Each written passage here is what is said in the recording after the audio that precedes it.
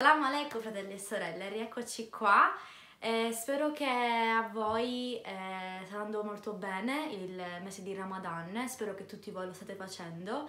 Oggi ho deciso di farvi vedere un video di un imam molto grande che risponde a delle domande riguardo a degli errori sul Corano. Guardiamo insieme. Dr. Zakir, you said there isn't any mistake in Quran. I see more than 20 mistakes in Arabic grammar, and I will tell you some of them. إن الذين آمنوا والذين هادوا والصابئون. He said in Baqarah and Hajj, إن الذين آمنوا والذين هادوا والصابئين. Which is right? الصابئون or الصابئين? Number one. Number two. Brother, one question at a time, please. Yeah, but at the same thing, he said in Surah Taha 63, Inna hadhani lasahiran. Mistake. Inna hadhani lasahiran. Can you explain that? And there is more than that mistakes. Brother will allow you only the first part of the question. The second part will not allow because we have stated we'll allow one question at a time so others get a chance too. Okay. The brother has asked a very good question. I would like to be more concordant and agreeing. He has mentioned all 20 grammatical points. And the book is referring to Abdul Fadi. Abdul Fadi, correct? Is the Quran infallible? I can see some things. Yeah. Alhamdulillah, my side is good.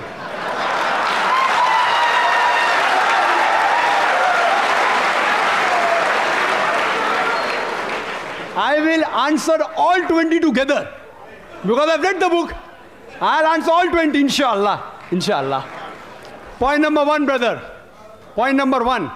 Point number one to be noted that all Arabic grammar is taken from the Quran. Quran was the highest Arabic book, a book which has the maximum level of highest literature. All the Arabic grammar has been derived from the Quran. Quran is the textbook of grammar. Since Quran is the textbook of grammar and all the grammar is derived from the Quran can never have a mistake. Point number one. Point number two. Point number two. Point number two. It is like, taking a ruler and the ruler is there, has a measurement, and you're saying the measurement is wrong. It sounds illogical. Point number two. In the different tribes of Arabia, and Arabic, and Dr. William Campbell also will agree with me, in different Arabic tribes, the grammar keeps on changing. In some Arabic tribe, the word is feminine, the same word is even masculine in the other tribes of Arabia. In different tribes, the grammar keeps on changing. Even the gender keeps on changing. So will you check Quran with that faulty grammar? No. And furthermore, the eloquence of Quran is so high.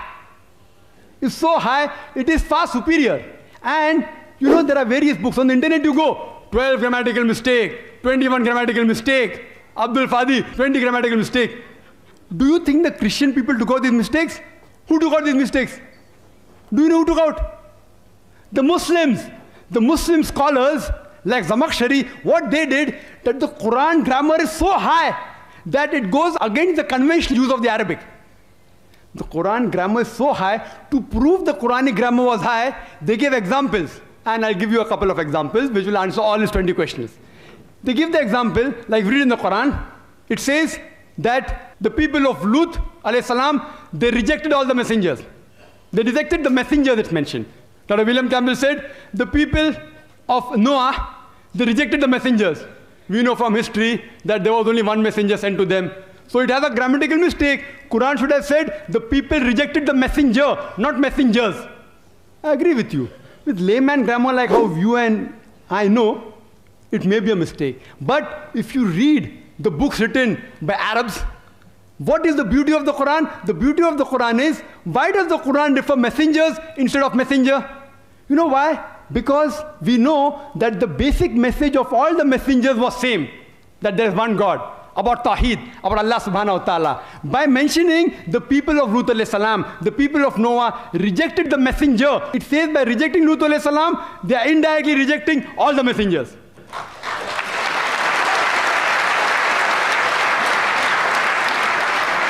see the beauty, see the eloquence. Alhamdulillah. You may think it's a mistake. It's not a mistake. Similarly, people like Anush Suraj says that Quran says, kun fayakun, be and it is. It should be kun fakana, be and it was. Agreed, past tense is kun fakana in Arabic. It's not kun fayakun, but the kun fayakun is more superior. It says, Allah, it was, it is, and can do. Past, present, and future. Thank you, Dr. Naik. Mashallah, mashallah, questo imam è veramente bravissimo. Sono veramente molto contenta che lui ha comunque l'esperienza per poter rispondere a queste domande. Come lui ha spiegato, il Corano non è stato mai modificato, è mai copiato, è mai rifatto. E appunto ogni sua parola, ogni sua sura è molto anche difficile da interpretare, perché anche una semplice parola può avere diversi significati ed è anche molto difficile da spiegare e anche e soprattutto tradurla, perché anche nel tradurlo ci sono anche diversi significati. Molti non riescono a spiegare il significato in altre lingue. Infatti anche posso dire che molti studiosi comunque prendono in riferimento il Corano per scoprire tante cose comunque nel nostro mondo e nel nostro corpo, e io posso dire come da convertita che comunque posso dimostrare che leggendo il Corano non è come leggere un libro qualsiasi che tu leggi fluente la prima pagina. Io semplicemente con una semplice pagina mi ci vogliono circa 10 minuti per capire il suo significato, come appunto mi ricordo quando ero a scuola. Posso fare un esempio?